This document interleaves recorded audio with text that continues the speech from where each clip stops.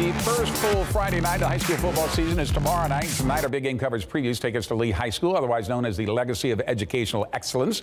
Volunteers head coach Danny Cloza is able to welcome back 10 starters off a team that went 1-9 overall, but their lone victory did come in that difficult District 28-6A that includes all the Northeast schools, district teams, and now Brandeis and Clark as well. The Vols will have 4 starters back on offense and 6 on defense, trying to make the playoffs for the first time since 1993. Among those that Coach Cloza is expecting a lot from this year are both Noah Medellin and Zaylin Davis-Sharon to try and get back to that postseason.